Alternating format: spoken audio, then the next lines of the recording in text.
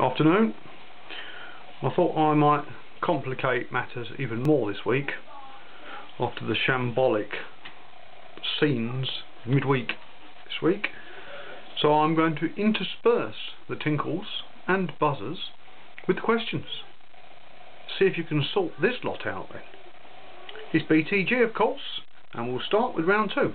Now only Zerner and Arg predicted that Man City would come away with nothing from the Burnabout. So they're in round 2. Nobody else. Booby's in round 2. If he turns up, he's got a round 2 that carries over. Now, of course, a couple of you got completely perplexed by my the way I delivered the questions last week with just rounds rather than BTG numbers.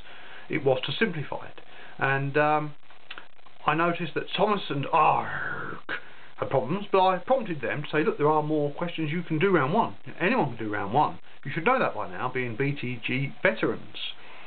But Lady G and Lloyd forgot to answer round 1, so it's tough. Round 2, Zerner, Arg, and Booby. Oh, the question's on a different page. It's not that page. Here it is. It's Formula 1. Singapore Grand Prix at the weekend. And I want to know whether or not Lewis Hamilton and Jenson Button will both complete the race. So they'll go all the way around and they'll finish. Okay, that's nice and simple, I hope. Round 3. This is for Lady G, who got a triple tinkle. Well done, Lady G. And it's also for Booby. And it's cricket. The World 2020 continues at the weekend, and on Sunday, England play India. And I want to know who's going to win. Will it be England?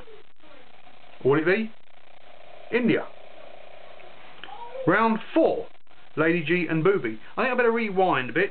Zerner got one of these, because he did get the first question. And so he's on a bit of a roll. He's really, really on fire at the moment. He got one right. And Arg, he got one of these, but he also got one of those. Right, back to round 4. Lady G and Booby. Aviva Premiership Rugby. Gloucester v Wasps. Who's going to win that? Gloucester or Wasps? Now, round 5.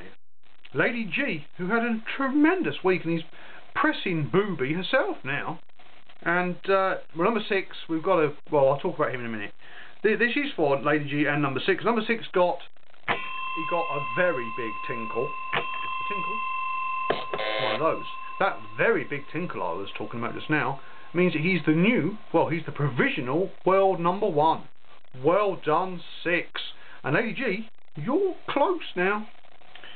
Right, Singapore Grand Prix again for you two. How many seconds will the race be won by? Under 5 seconds? 5 to 6 seconds? Or more than 6 seconds? Now, round 6, this is just for Thomas, who got one of these and one of these. Now, Guru's been very kind, because more than 3 or more goals for Barcelona with her question in the week was not an option. It was under 3, exactly 3, or more than 3, and she put 3 or more. Now, I'm feeling very kind. I mean, student Thomas, she's a lovely girl, is Kimbo. So I've decided that she's played her double chance. She coded it to me. So, very, very naughty, Thomas, but you're through. So you've got a round 6 question, and it's Liverpool versus Manchester United.